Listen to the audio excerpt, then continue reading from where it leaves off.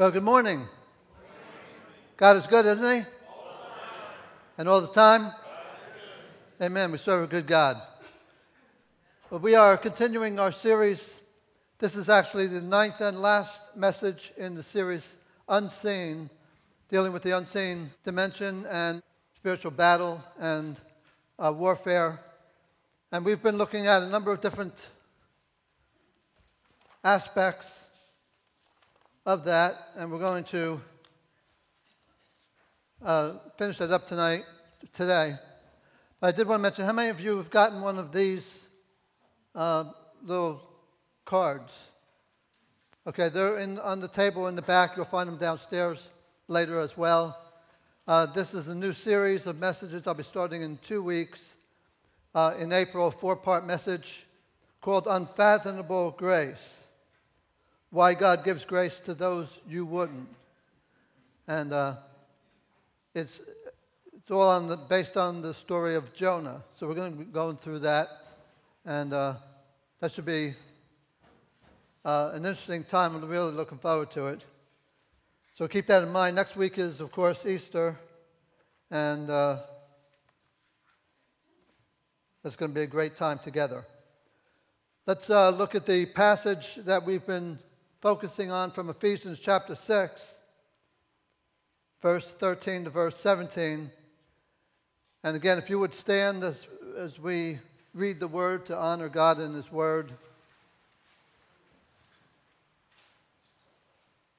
Therefore, take up the full armor of God, so that you will be able to resist in the evil day, and having done everything, to stand firm. Stand firm, therefore, having girded your loins with truth, and having put on the breastplate of righteousness, and having shod your feet with the preparation of the gospel of peace. In addition to all, taking up the shield of faith, with which you're able to extinguish the flaming arrows of the evil one, and take the helmet of salvation. And this morning we're going to look at the sword of the Spirit, which is the Word of God. Let's pray. Our Heavenly Father, I pray that you would give us understanding in your Word, that you would give us insight, that you would speak to our hearts and open our eyes to see the resources that you have given to us, not only to advance the kingdom of light, but to drive back the kingdom of darkness.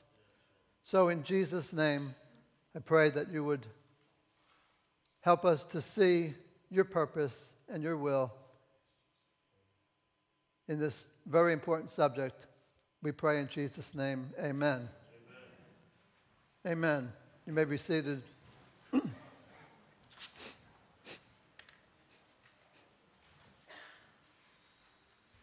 Now, I'm excited about this morning's message because up till now, all the different aspects of the armor that we've looked at has been defensive in nature. Shield, stand there and block the blows of the enemy, and the breastplate and the helmet are basically defensive. But today we're going to look at the sword of the Spirit, which is an offensive weapon as well as defensive. It parries the thrust of the enemy, but it also can return an attack on the enemy and drive the enemy away. If we're just standing in a defensive posture and blocking all the blows that are coming at us, we may stand firm, but we're not advancing the kingdom, we're not driving the enemy away, and it gets wearisome after. Have you ever felt like that in the battle? One guy in the scripture says he was fighting off the enemy from early morning to late afternoon, nonstop. The enemy just kept coming, surrounding him, hundreds, maybe thousands, and he's just blocking and protecting himself. And after a while, you get really weary defending yourself. So God says, I'm going to give you something so that you can not only defend yourself, but drive the enemy away, drive back the kingdom of darkness. And that is the sword of the Spirit, which is the Word of God. We're not left guessing what the sword represents, we're told, Paul says, I want you to know it's the Word of God that we're talking about. That is the sword of the Spirit. But he further clarifies this word sword by saying it's not just any sword, it's the sword of the Spirit. It's the Word of God is energized by the Spirit of God. The Word of God is empowered by the Word of God, by the Spirit of God. The Word of God is anointed by the Spirit of God. And so we're not just talking about this book. Now, this book is valuable for teaching, instruction, correction, how to live the Christian life, what the Christian life looks like. It's extremely valuable in many ways. But we're not just talking about throwing a few verses at the devil. It's not even that you take the sword and say John 3:16, Matthew 4:2. It's not just verses that we're throwing at him. This word is energized when it's energized by the Spirit of God, when it's empowered by the Spirit of God, when it reveals the Word of God to us. Then it becomes powerful as a tool as the tool against the enemy that we use. So we're going to focus on that more. Let me just say make a couple observations about the sword of the Spirit. I mentioned previously that there are two types of swords that the Romans traditionally used. The broadsword, or the long sword, is about four feet long, and so on. This was used mostly by cavalry, or if there was an open area of battle. But in an enclosed area where you are in hand-to-hand combat, all around you people are fighting, but you've got one person you're fighting with, then you would use traditionally the small round sword attached to your arm, and you would have the short sword, generally about 18 inches, so you can go into battle, and because you can't wield this big sword with people fighting all around you in very tight hand-to-hand combat type situations. So you use the short sword. It's called the Makahira. The Makahira, not the Macarena. If they get, the commander says, "Get your Makahira," and that's what they start doing. That would not be very positive in the battle. Now, you may want to make sure you get the videotape, because you're never going to see that again.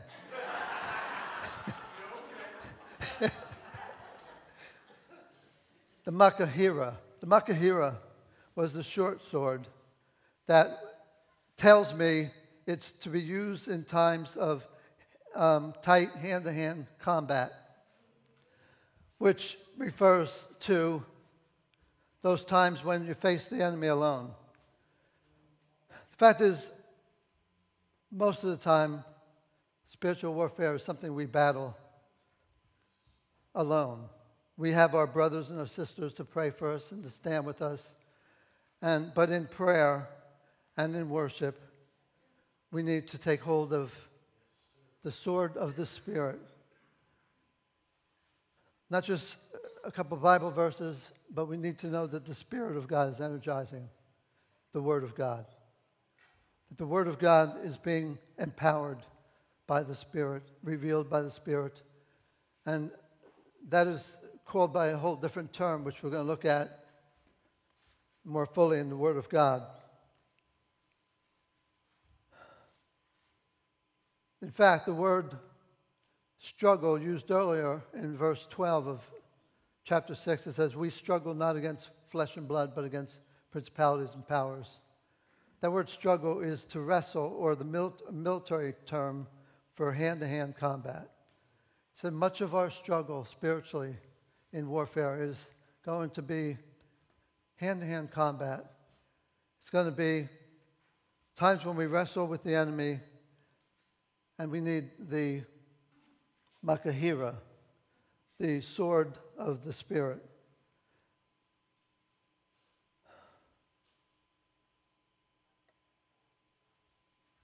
And the other observation I want to make before we look more closely at this, and this is very important, we take up the sword of the Spirit. It's the sword of the Spirit, which means it's the Spirit who gives it, the Spirit who energizes it, the Spirit who wields it. It's the Spirit of God that makes it the sword of the Spirit. I gave you a definition of the sword of the Spirit, what it means. The sword of the Spirit is the Word of God as revealed by the Spirit of God, as empowered by the Spirit of God, and applied by the Spirit to my specific situation. So the word for word, when it says the Word of God is the sword of the Spirit, the Word of God there uses a word called rhema word rather than the word logos. There are two words for translated word, the logos word and the rhema word. The logos word is the written word. It's the body of truth. And this is very important to be steeped in and know the logos word. But in the middle of a battle, we need God to take that word and ignite it and empower it and to make it energized by the power of the Spirit. That's called the rhema word. Rhema word is when God takes the logos word, speaks to us in a specific situation, and empowers his word to us. Let me give you two quotes in your notes about the rhema word. This is very important because we confuse. We think knowing the Bible, that's important. But we think knowing the Bible, that if apart from the work of the Spirit of God, then it will not accomplish the work of God. It will not become the sword of the Spirit. The scribes came to Jesus one time, and he said to them, the scribes copied the Scriptures. They knew the Scriptures backwards and forwards. They memorized the Scripture. They loved the Scripture, but Jesus said to them, you search the Scriptures, for in them you think you have eternal life. But these are those which testify of me, so that you would come to me, but you would not come to me for life. The source of life in the Word of God comes from Jesus. The Word of life comes from the Spirit of life. It's as it's empowered by Jesus through the Holy Spirit, the word, the logos word becomes rhema. Rhema is when God takes that and applies it uniquely in our specific situation. The Rhema, W.E. Vine, says the reference of Rhema, distinct from Logos, is not to the whole Bible as such. The whole Bible as such is Logos. The Rhema is the individual scripture which the Spirit brings to our remembrance for use in the time of need. F.F. Bruce, a leading scholar, says the word Rhema is that utterance from God appropriate to the occasion which the Spirit puts into the believer's hand to be wielded like a sword which will put his assailants to flight.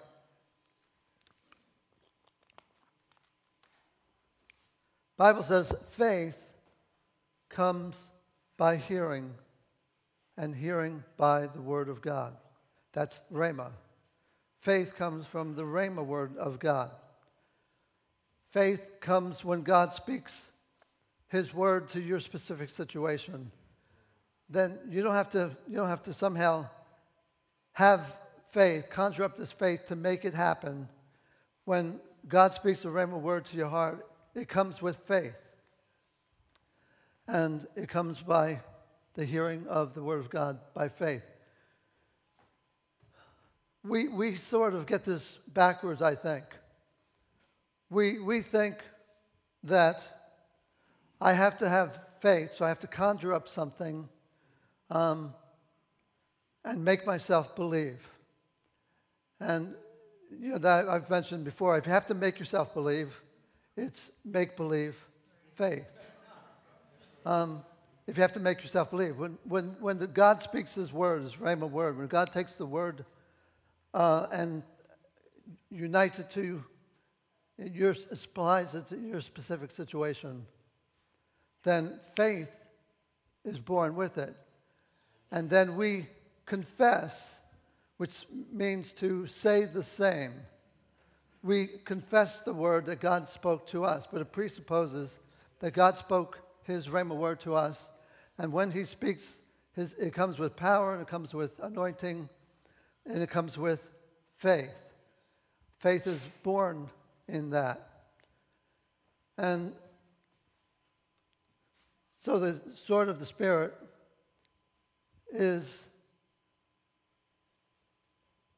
when this Word of God is Spirit revealed, Spirit anointed, Spirit empowered, Spirit energized.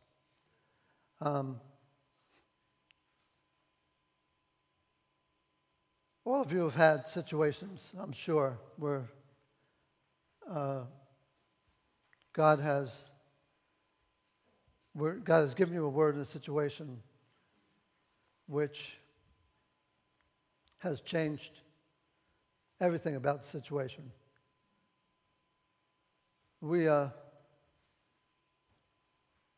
One of my daughters, when she was 5 years old, had developed cellulitis. This was 20 years ago. Cellulitis was unknown at that time. There's only been a few documented cases, and nobody knew what was wrong. She just kept getting sicker and sicker, and she couldn't move her neck. She was in excruciating pain. They finally put her in the hospital, and she was in terrible pain and getting worse and worse, and to the point where we didn't know if she would make it. She was in her neck.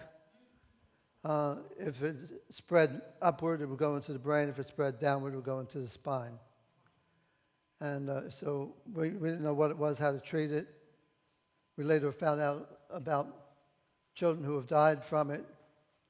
And one night, 3 o'clock in the morning, I was in the hospital sitting next to my daughter, who was fitfully waking and sleeping. And Janet was we had a number of young ones as well. And I'm sitting there, and my daughter, before she fell off to sleep, said, "Daddy, do something. Daddy, make me feel better." And I was a pastor. I'm supposed to know about faith. I teach on faith. I encourage people to have faith. I pray for people to have faith. And I said to God, what?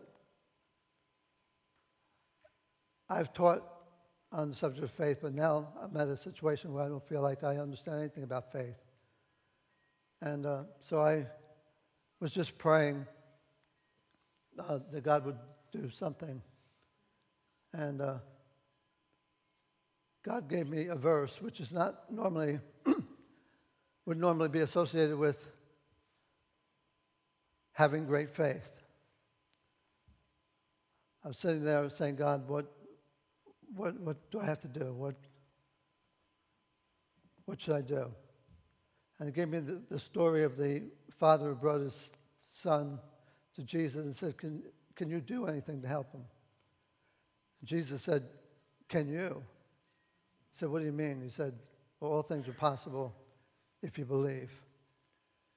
He said, that's the problem. I don't believe. Yet I do believe. He said, Lord, I do believe. Help my unbelief. And I said, I could do that. I could do that. So, Lord, I believe. Help my unbelief.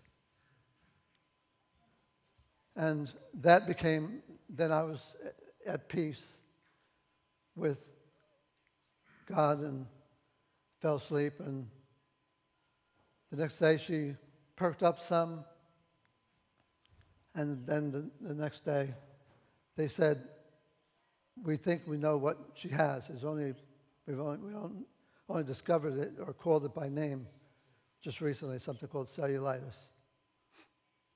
And they gave her the most powerful antibiotics they had, and within a couple of days she had recovered.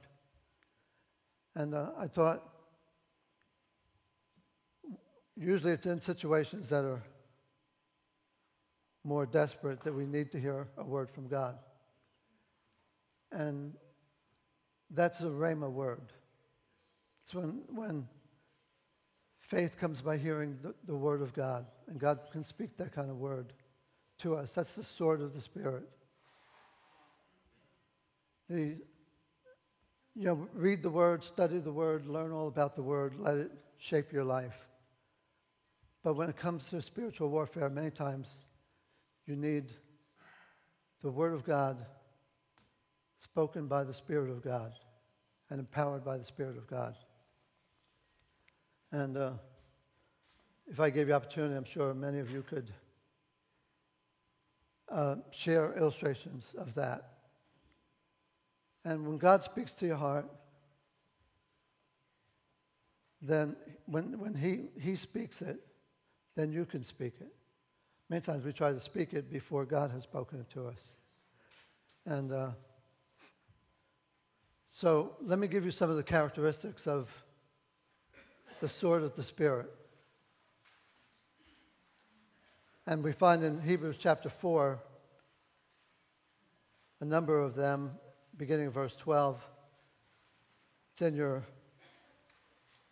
notes, Hebrews chapter 4, verse 12 and 13.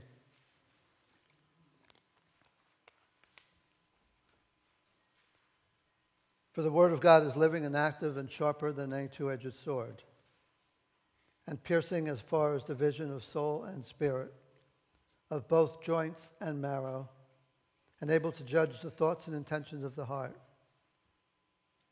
There is no creature hidden from his sight, but all things are open and laid bare to the eyes of him with whom we have to do. Sharper than any two-edged sword. What does that mean? Two-edged sword means it cuts both ways. You use it against your enemy. God takes it and uses it as a surgeon's scalpel in our own life. When we use the sword against the enemy, it cuts deeply into our life, judging, discerning, piercing, exposing the areas of our life that need his healing. So the first thing he says is the word of God is living and active. It's living and active. Living means not only does it contain life, it has the power to give life. The word of God has the power to give life. Not just the words, which are ink on paper, but when those words are spirit revealed, spirit empowered, and spirit applied. Jesus said in John 6:63, it is the Spirit that gives life. The flesh profits nothing. The flesh is the natural mind and natural strength. The words I have spoken to you, they are spirit and they are life. And so they change and transform us. In 2 Corinthians 3:6, he has made us servants of the new covenant. Not of the letter of the word, but of the spirit of the word. For the letter of the word kills, but the spirit gives life. The word of God is alive. It imparts life. The word of God is also active. It transforms our life. It has the transforming power of God. The word that God that gave us life is the word that can enable us to live that life. How many of you know the thing that separates the Bible, the Word of God, from every other book that's ever been written, is that there are many books that can tell you how to live, how you ought to live, what you ought to do. but they can't give you the power to do it. Go to Barnes & Noble and buy every book on dieting. And they'll all tell you, this is what you do to lose weight. But they don't give you the power to do that. I look at these exercise commercials, and I think to myself, in just 30 days, 30 minutes a day, 5 days a week, in 30 days, I can look like this guy. It may take me 20 days. But I'm going the wrong direction. And the sad truth is, that's true. That's true. It's accurate. I mean, 30 days, 30 minutes a day, 5 days a week, I would look buff. I'd be there. But it doesn't. That book doesn't give me the power. That commercial doesn't give me the power to do that. And I say I'm going to do it, and I need a book that can energize me and empower me to do what it exhorts me to do. That's what the Spirit of God does with the Word of God. They can give you principles for living, but they can't give you the power for living. But God's Word is transforming, and it can transform our life. The Word of God, number 2, is piercing and precise. So God can take the general Word of God and make it precise in your life. Like a knife of a surgeon, it can penetrate to the marrow of the bone, which is the innermost part of our physical being. God's Word is precise, accurate, discerning, discriminating, and He can apply that in His wisdom to our life. The Word of God also exposes and discerns. Exposes and discerns. It exposes the real motives of our heart, discerns what is soulish from what is spiritual.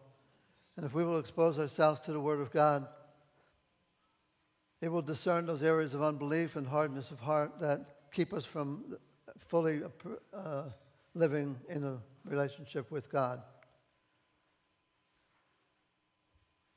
So the Word of God is living and active. It's precise. It's piercing. The Word of God discerns, exposes.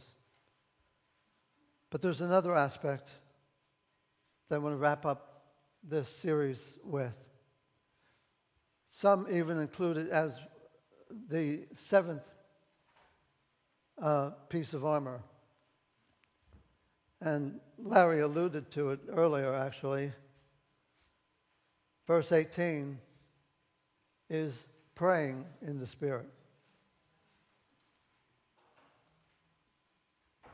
And we need to pray. Everything that I've said about the spiritual armor needs to be saturated and bathed in prayer and worship, which is a form of prayer. So look at verse 18 of Ephesians chapter 6. And I just want to make a few comments because much of spiritual warfare is on our knees. It's in prayer or in worship to God.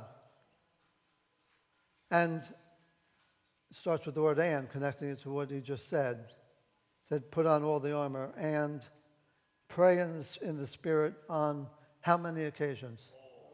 All occasions. With how many kinds of prayer? All kinds of prayer and requests. Be alert. And how often do you keep praying? Always. Keep on praying for how many saints?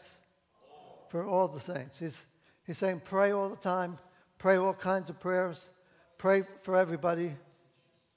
Because prayer in the Spirit, not just praying that's born out of the natural mind and natural will and natural emotion, those are important, but there's a tapping into the Spirit of God that needs to take place. Pray in the Spirit on all occasions. Pray by means of the Spirit. Pray dependent upon the Spirit. Pray directed by the Spirit. Pray born by the Spirit. Pray empowered by the Spirit. Let me mention 4 things, and we'll wrap it up with that. Number one, praying in the Spirit is an attitude of continual, humble dependence upon the Spirit as evidenced by the priority of prayer in my life. Pray at all times, in all seasons, on all occasions, all kinds of prayers, in all places, for all people. In other words, prayer is not a last resort. Prayer is the first course of action. Then it's not like, oh, the situation's so bad, we have to pray about it. John Bunyan said, you can do more than pray after you've prayed, but you can do no more than pray until you've prayed. Prayer is, the priority of prayer indicates our dependence upon God. I am motivated to pray when I honestly believe that God is the sole source of everything I need for life and godliness. And it's only humble dependence upon the Spirit of God that through which I can appropriate the provision of God. Number two, praying in the Spirit is discovering God's will and getting in on what God's doing rather than trying to bend God to our will and get him to support what we're doing. Isn't that what we usually do?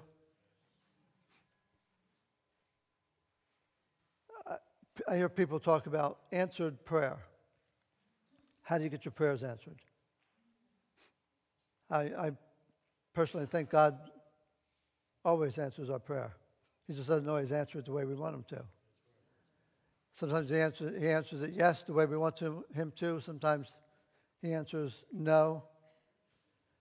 I was telling somebody just this morning, God's no means nothing but the best. No is just short for nothing but the best. If we get a no now, God's got something better. But sometimes the answer is yes, sometimes the answer is no, sometimes he says not yet. But when we talk about answered prayer, we usually mean, I read articles, books that say how to get God to answer your prayers. Presumably because he doesn't want to answer our prayers.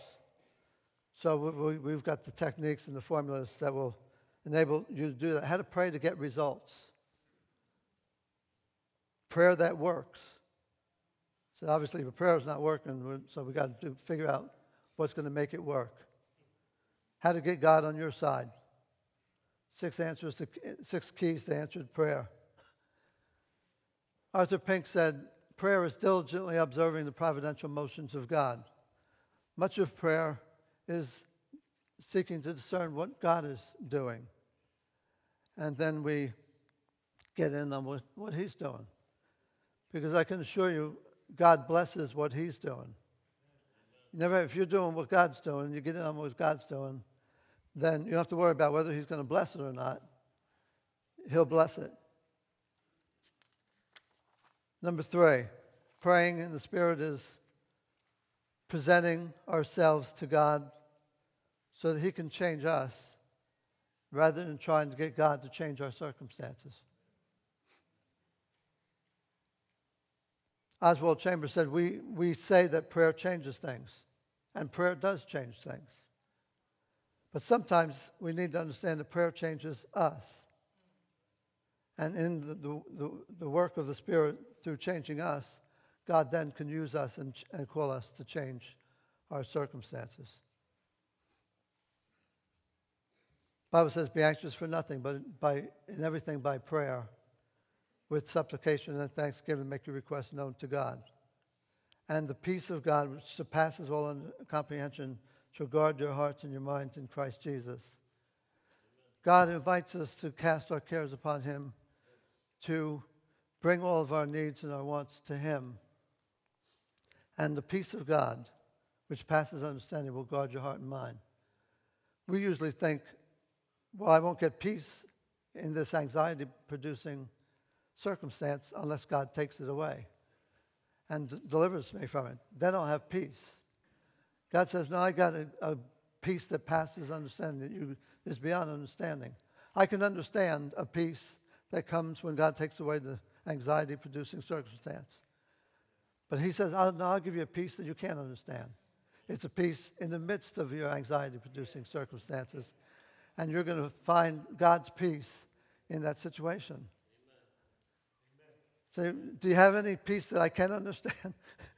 The one that passes understanding is not what I was looking for.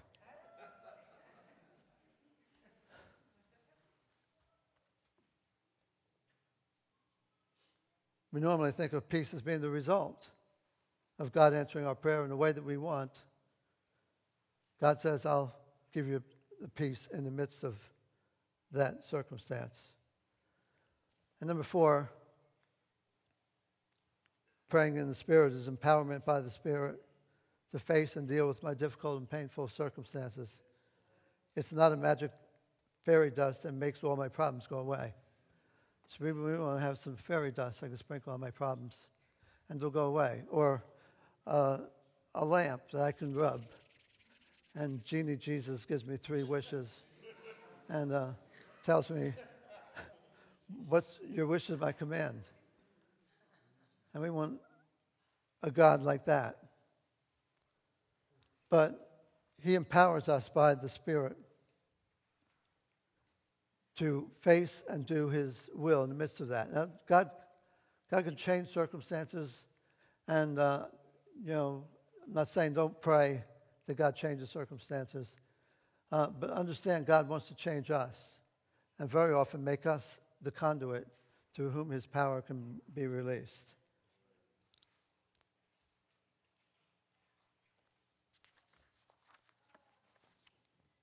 I'll close with this. How many have ever heard of the expression, let go and let God? Just let go and let God. People used to tell me that. I said, well, what do I let go of, and what do I let God do? What does that mean?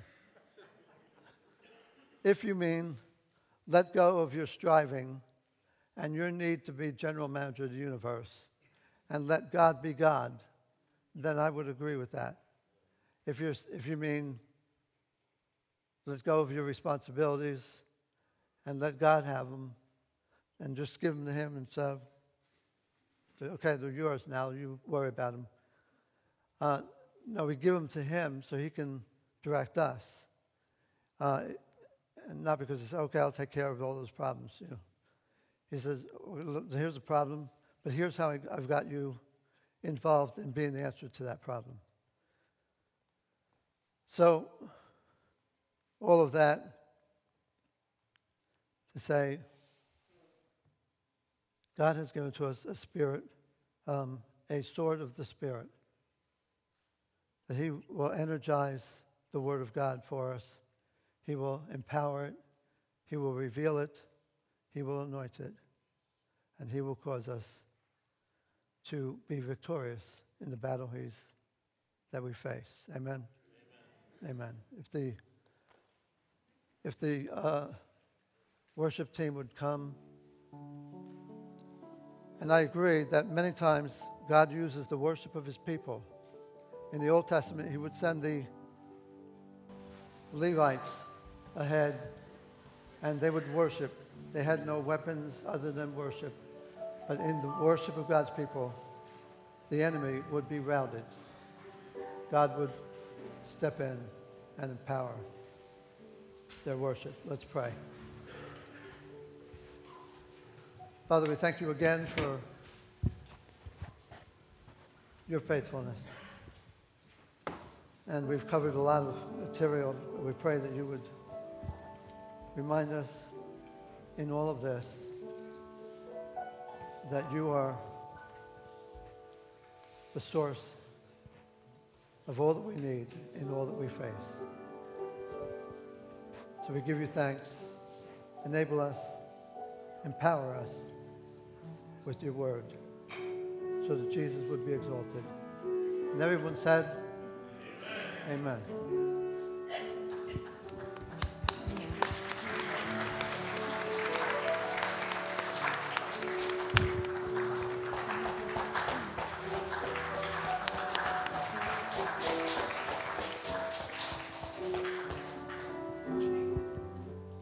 I love God. I really do. I love the Lord.